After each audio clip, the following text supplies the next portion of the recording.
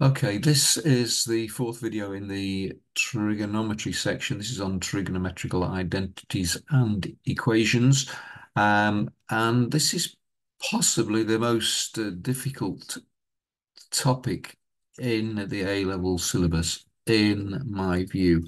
But we'll more about that later. So what are the identities that we need to think about? Okay, so here's a mixture of identities and also definitions as well.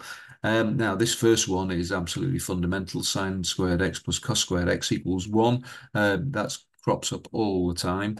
And if you want some convincing of that, then first of all, you could just enter some values in here and just check it out for yourself. You'll see that whatever angle you put in there, you will actually get you get 1 if you evaluate that. These next three are just definitions. The cosecant of x is the reciprocal of sine x, and similarly with secant of x and the cotangent of x. This one here is just a restatement of this one. If we divide through by this one through by cosine squared of x, we get this. And this similarly is a restatement of the first one, just by dividing this through by sine of x. Doesn't crop up quite so much, that one. These are two angle formulas. Sine A plus B equals sine A cos B plus cos A sine B. Again, if you want to stick a couple of values in there and test that out, you can. And it can be proved mathematically, but we don't have to worry about the proof for A level.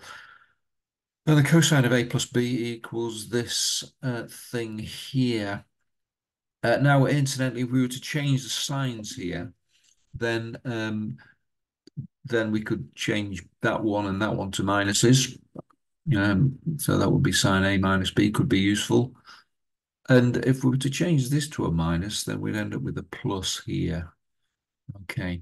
Cos A minus B equals cos A cos B plus sine A sine B. Now you can work those out for yourselves if you actually consider what happens because sine A um, minus sine A equals sine minus A. So you could actually just apply that. What else? Again, this is tangent. This is just a definition. This is the two-angle formula for tangent. And here I've got the plus and the minus um, signs here. So again, with these, we could actually write them as plus or minus signs. And then in this case, you would see that that'd be plus or minus there. That'd be plus or minus there. This would be minus or plus. That's like an upside down plus or minus sign. Bit more concise, if you like. Okay. But to be honest, if you know that one, then obviously you can easily deduce this one. Now these are the double angle formulas. So if from the left hand side we say with sine A plus B, we just sort of set A equals X and B equals X, then we're going to get this. And similarly for cosine. Now, we can eliminate either cosine or sine from there by using this identity here. A bit of substitution there is going to give us these. And these crop up all the time. These are really important identities. And tan 2x equals 2 tan x over 1 minus tan squared x. Yeah, of course, that's just this one here with alpha equals x and beta equals x. Okay, so just going back to this sine squared x plus cos squared x equals 1, then a bit more rationale, which may help, may be useful and may help you to remember it as well. I don't think I'll have any trouble remembering it, to be honest, but it is this. If we imagine this is the unit circle, so this hypotenuse here is of length 1, and we're considering this angle theta here between the horizontal and the hypotenuse. Then this vertical length here is going to be sine theta. Okay, so it's just going to be the hypotenuse over 1. So that's sine theta, and therefore this length, horizontal length here, is correspondingly cosine of theta.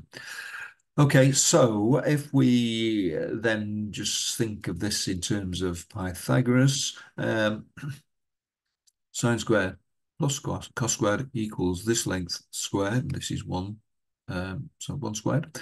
So sine squared theta plus cos squared theta equals 1. Now I've just shown it there um, for the acute angles. I mean, this identity can be used for non-acute angles as well, but we don't need to do that now. Right, I'm just going to do some examples here of identities. Now, in identities, these questions tend to be about restating an expression or possibly an equation. Let's have a look. Show that the equation tan 2x equals 5 sine 2x can be written in this form: 1 minus 5 cos 2x times sine 2x equals 0. Right. So, I mean, now the thing with these is that there's lots of routes you can go down, lots of things, lots of identities you can apply. But in order to do the thing most efficiently, you kind of need a little bit of a plan. You need to make a few observations about what you're trying to achieve. So first of all, first thing I'm looking at here is that the angles here, here and here as well, of course, they're all double angles, 2x. So the angle is actually invariant. So in a sense, the fact that it's 2x is irrelevant. We're just going to deal with 2x as if it was theta or anything else. No need for any identities to actually expand sine 2x.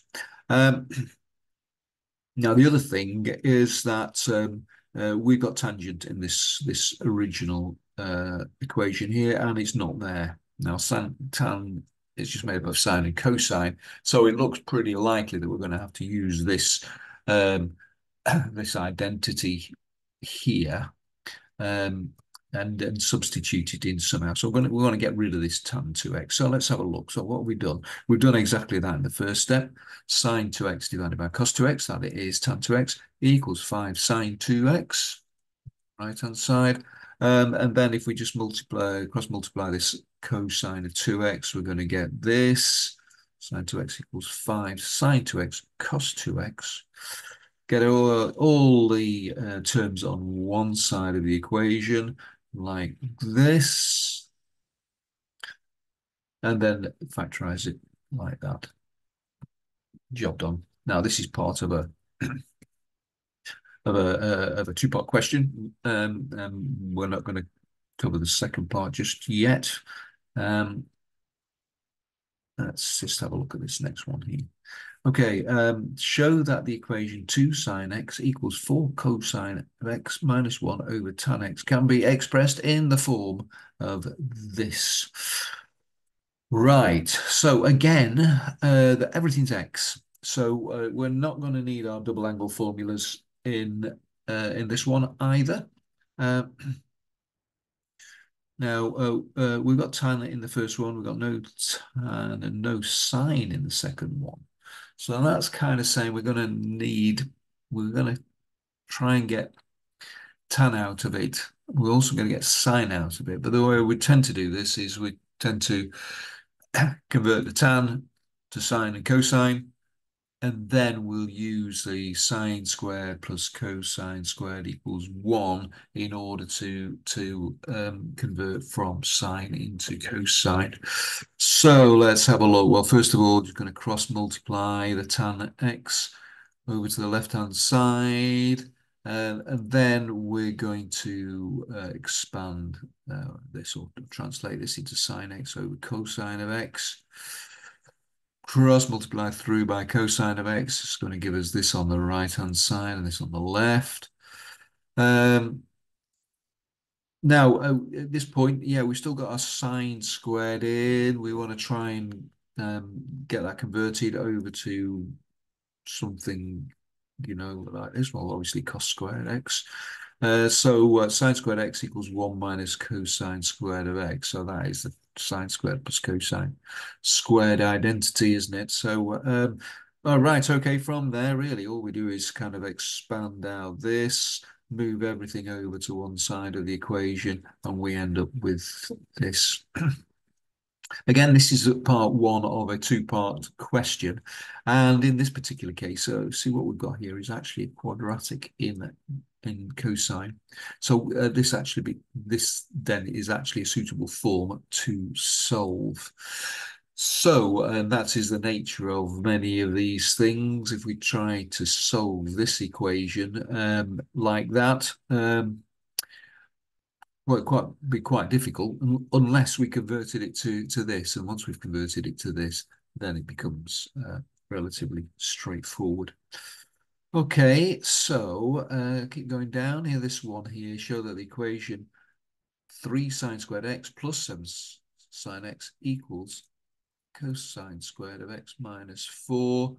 Again, no double angle formulas needed here. Everything's in x. And in fact, the only conversion we've got here is we've got a cosine squared x.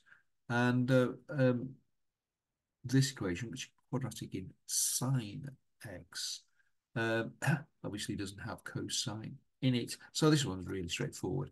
So all we're doing is converting that by using our sine squared plus cosine squared identity. Yeah, and then rearranging that is going to give us the answer that we need. Right, that is that. Now this last one here is we do have double angle formula required because we've got cos 2 theta, it's cosine 2 theta as well.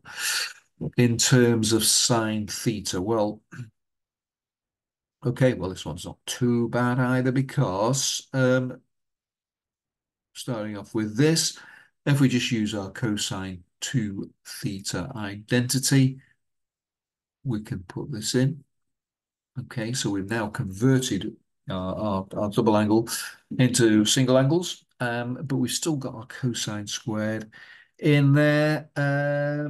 So if we expand that, we've got 6 cosine squared theta here. And again, we can use our sine squared cosine squared identity, substitute it in there, and we'll expand and rearrange, and we get this thing here. Again, this is a quadratic in sine theta.